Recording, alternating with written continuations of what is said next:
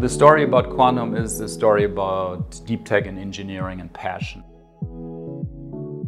Pretty much every successful deep tech company has an engineering background, and it should stay part of the DNA of the company.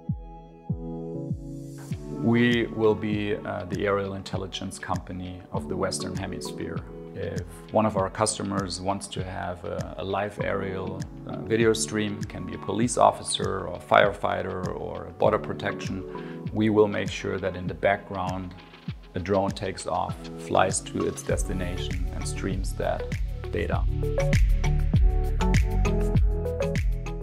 So basically, quantum never sleeps. We can be very effective if we have clear handover points. De-risking by using different clouds on different software levels is super important for us. So I think it's crucial to pick the right software. If you're not using Altium or Altium 365 or Altium Designer or basically the environment, I mean, you're missing out on this widespread sharing of information. You know, when you're developing PCBs and you have this agile environment where everybody needs to work together and we have to use resources efficiently, it's important that, you know, designs are available to everybody. It's really focused to have it inside the Altium design area and not to spread to other software stuff like Excel or emailing or something.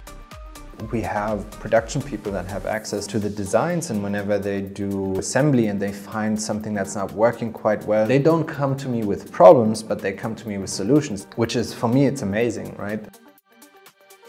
We have clean Excel lists, BOM lists. We don't even have to do a handover of those production data. It's online in Altium 365, and you know, I just have to notify everybody who's involved that the release has happened. With Altium in the background, you rely on verified data, also provided through the Octopart. Says right away it's REACH non-compliant. All this information comes actually from distributors and Octopart and all the APIs that this is connected to.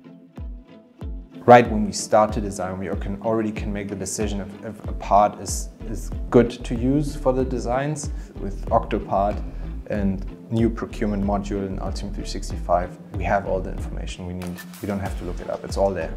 Interacting with them early enough, maybe not selecting a chip that is end of life. Yeah? That's a break point. Yeah? Connecting all these dots together is really necessary to be successful on the long run.